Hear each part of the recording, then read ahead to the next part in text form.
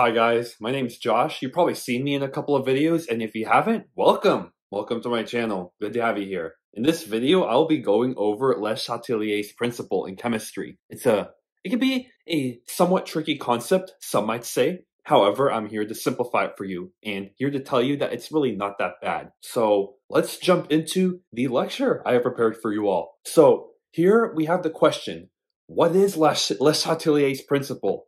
It sounds very weird. It sounds French, doesn't it? And I think it's French. I don't really know the language that well. But what I can tell you about Le Chatelier's principle is that it's a principle that describes the behavior of a chemical equation shifting to alleviate stress with the purpose of maintaining equilibrium. And you might ask me, what exactly does that mean? Well, here's the thing. Chemical equations, they want to exist in a state of balance in which you have the same concentration of reactants as you do with products. So a lot of times when you have an excess reactant or an excess product, it's going to shift in such a way such that in the end, there will be an equal concentration of products to reactants, which is described as equilibrium.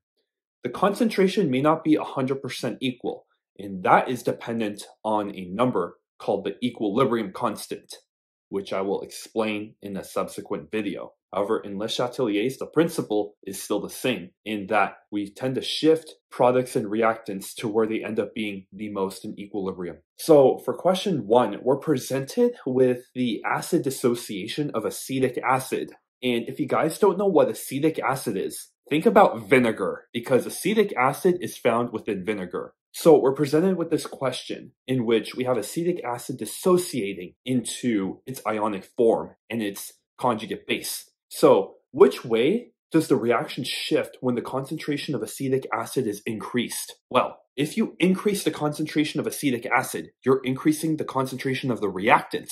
So the equilibrium is going to shift right in such a way that it's going to relieve the stress from the excess reactant and put the stress on the products, since we have more reactant than we do products. And that is exactly what ends up happening. I personally love doing Le Chatelier's principle questions with arrows. I usually put an up arrow and then an arrow going to the side that way. So yes, it's going to end up going to the right as the products go up. Hopefully that makes sense in question 1.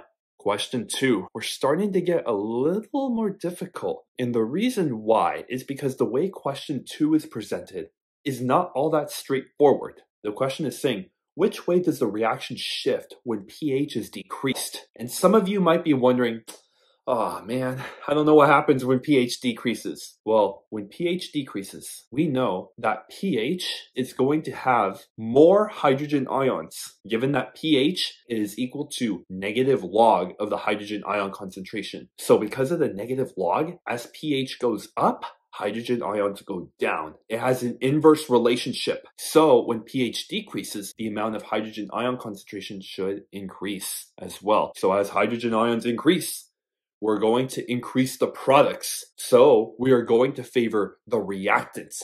So it's going to form more acetic acid, aka shift to the left. That's exactly what we're going to get in this question. All right, so we're going on to question 3. Which way does the reaction shift when pressure is increased? So note here that as the questions get harder, what they're asking is a bit less direct than it was before, because question 1 was asking what happens if you simply add more acetic acid. Question 2 was low-key saying what happens if you add more hydrogen ions, but in a different language. Now question 3 is even more indirect. So we have to think of it this way. What happens when pressure is increased? Well, when pressure is increased, volume ends up decreasing. So you end up having less space. And in particular, I want to note that the last 2 questions, they were about aqueous solutions, whereas this question is dealing with a gas. So gases, they can be compressed into different volumes, whereas liquids cannot, because liquids are incompressible. So when we increase pressure, that means we have more gas molecules in a smaller space, which is exactly what's going on in this scenario. So in order to solve this question and to understand which way the reaction is going to shift, we need to think of it this way, because pressure means that you put gas molecules together. Imagine if I were to have a party at my house and 100 people were to come. My house cannot fit 100 people in. It would not be too favorable. It would be a lot more suitable if 10 people came in. And if my house were much smaller, it could be more suitable to a party perhaps of 10 people. The same thing is going on when pressure increases. It prefers that there are less moles of gas within a space because it's able to fit them in, as explained by this little gas tank or pressure jar I have right here in these images down below. So in the first image, we see that on the reactant side, we have 4 moles of gas. We have 1 mole of nitrogen and we have 3 moles of hydrogen. And I put the yellow boxes around the coefficients because in order to count moles, you're counting the coefficients of each reactant and each product. So you want to compare coefficients. You want to add up all the coefficients on the reactants. So 1 plus 3 makes 4, and then all of the coefficients in the products. So we just have 2, which still makes 2. So we have 4 moles of gas in the reactants, 2 moles of gas in the product. The equilibrium is going to end up shifting right because higher pressures favor lower moles of gases, given that it's easier to squeeze 2 moles of gases into a smaller space. So that is exactly what ends up happening, shifting to the right. I hope you guys really enjoyed this video about Le Chatelier's principle with this really cool presentation I made. Hopefully it looks very sleek and modern. You know, that's my expectation. If this helped you understand Le Chatelier's principle better, please press the like button and be sure to subscribe to get more chemistry tutorial videos. I'm Josh, and I'm signing off. See you later.